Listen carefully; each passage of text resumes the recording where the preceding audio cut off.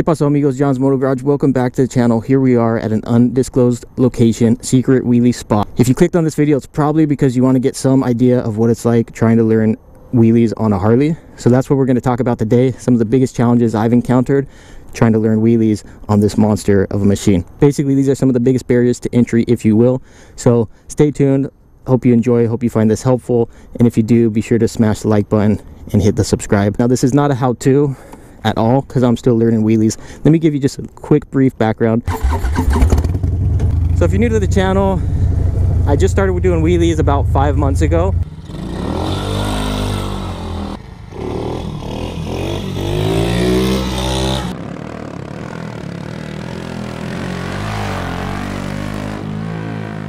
I bought this Harley about 2 months ago.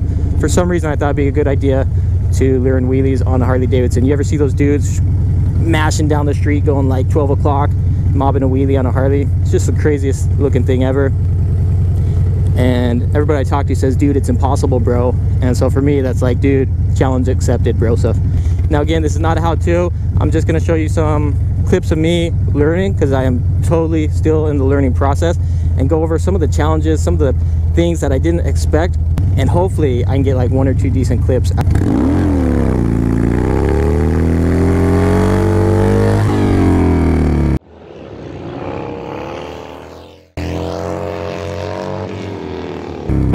Alright, so one of the biggest challenges right off the bat that I didn't realize would be so difficult, it's wicked hard to find a good place to go out and do wheelies on a Harley for a number of reasons. One, these things are super loud and obnoxious, so good luck not getting the cops called on you or somebody getting pissed off.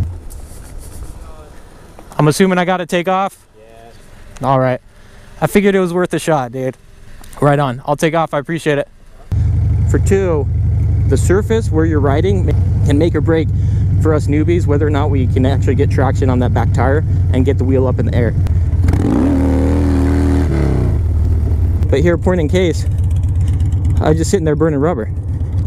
So that's another one of the really hard challenges, and it's a combination of having the right tire, which now mine is bald at this point, having the right air pressure. I've dropped mine. I started out thinking I'm just going to do it with the regular 30 psi, ended up dropping that thing down to like 10 or 15 psi. So you got to make adjustments, because that's one of the other big things. Perhaps the most challenging is getting traction on the rear tire.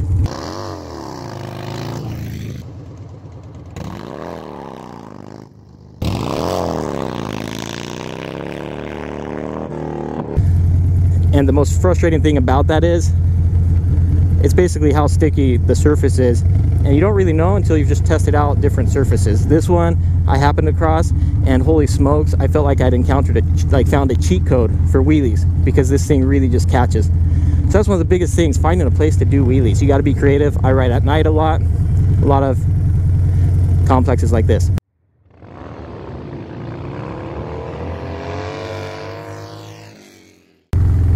So when it comes down to a wheelie, you've got your 4 fundamental principles basically of the wheelie.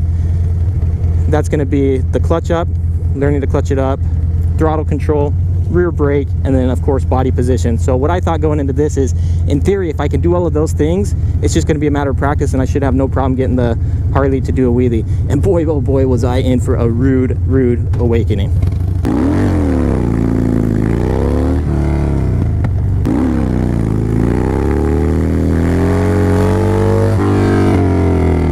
So let's start with the clutch up. Doing a clutch up on a Harley is unlike any other motorcycle. Stock Harleys are notorious for having super stiff clutches.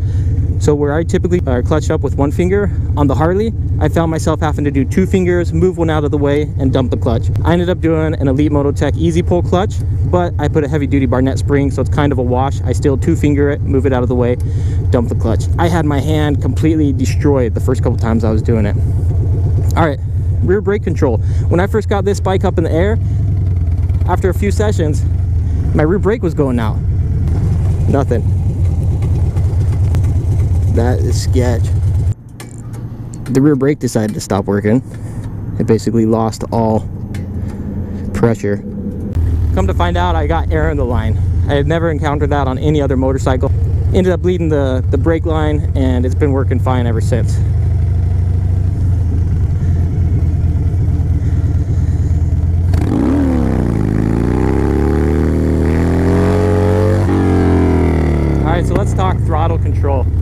On the Harley, I feel like when I first started, I had to give like way more gas, let the RPMs build up way higher than I did with any other motorcycle. Take the Yamaha FC09 for example. You barely tweak the throttle like a 1/16 of an inch, like barely tweak it, and that front wheel's flying up.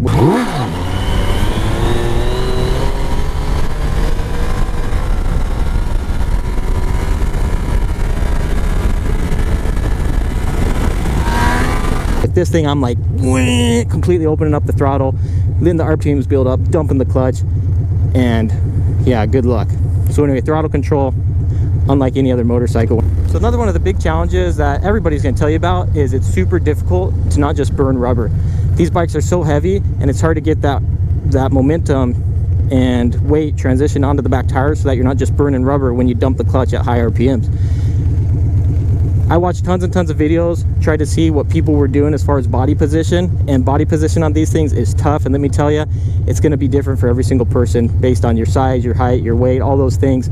I experimented a lot with different things. Some people, they jump like a foot up in the air, slam their butt on the seat, dump the clutch, give it gas, and bam, front wheel comes right up. You know, for everybody it's a little bit different, but what I do is I lean super far forward, and then I time it with dumping the clutch and giving it gas so that I'm working kind of in the same motion with the bike, not working against the bike. But man, body position on this, like I said, harder than any other motorcycle I've ever tried to do a wheelie on.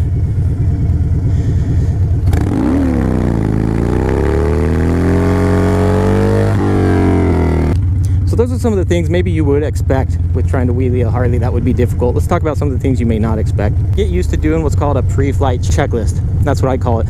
Basically, after my first few sessions, I encountered multiple missing bolts, loose nuts, loose screws, all kinds of crazy stuff. So now, before I even go out to mess around, I make sure I go through, double check, make sure everything's tight, check, and double check, and triple check.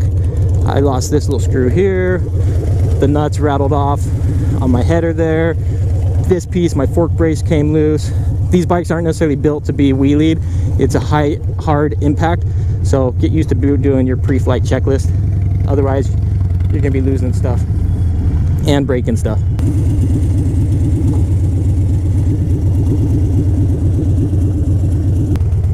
What is this?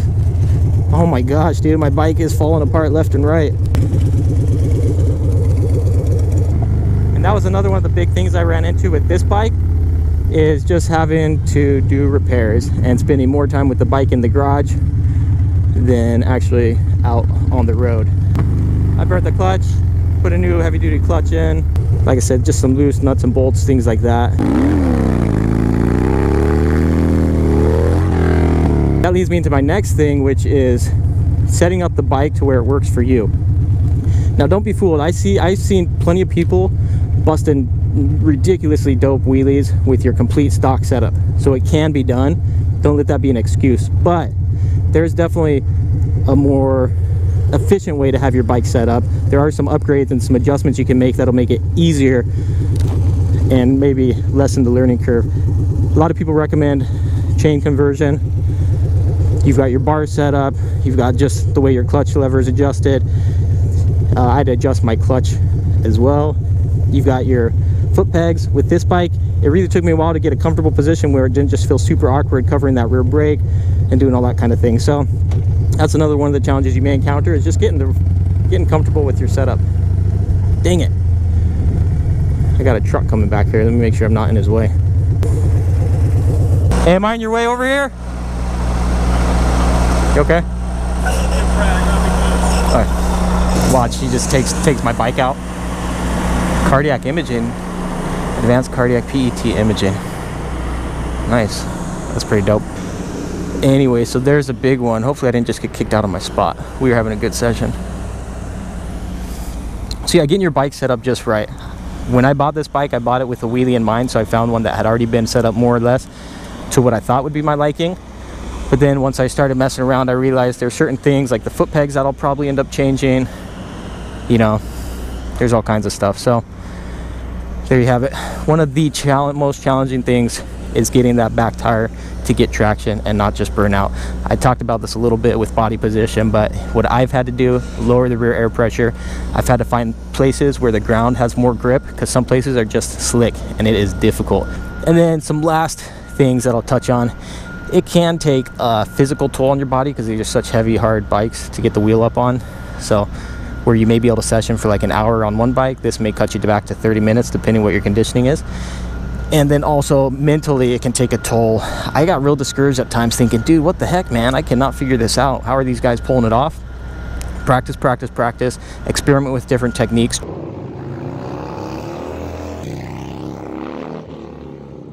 Try different things. When you're getting sick of it and overwhelmed and when the fun factor disappears, just dip out and do something else. And we're taking a break from the wheelie game. The wheelie game kind of takes its toll on you. So we're gonna carve some canyons. Yikes.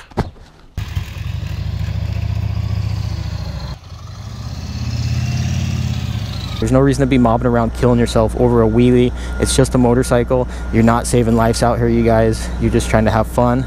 So have fun doing it. I think I may have lost my session here because I don't want to be running into trucks. So that may do it.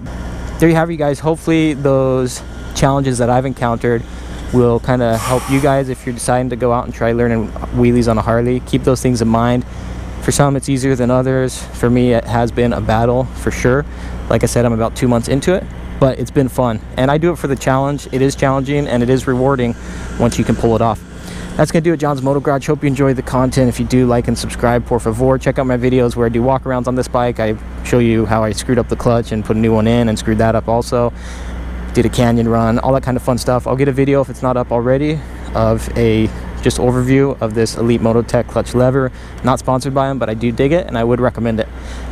And I think that'll do it. Let me try to pull some more wheelies and we'll get out of here. John's Moto Garage. Adios.